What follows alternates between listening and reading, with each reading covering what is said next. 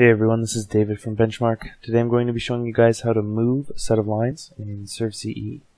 So as you can see, I got my line work here. I'm just going to go up to Draw, and then I'm going to scroll down until I can see the Transform menu. I'm going to open that up, and then I'm going to click on Move. Now what I'm going to do is just click and drag on the screen to select all the lines that I want to move. And then I'm going to press the Enter button up top.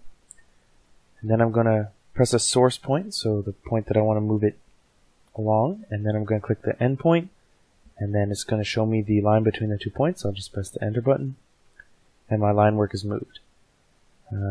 As you can see, my points did not move, just the lines. That's all for today. If you got any questions, feel free to give us a call at 1-888-286-3204, or visit our website at www.bench-mark.ca. Thanks for watching. Have a great day.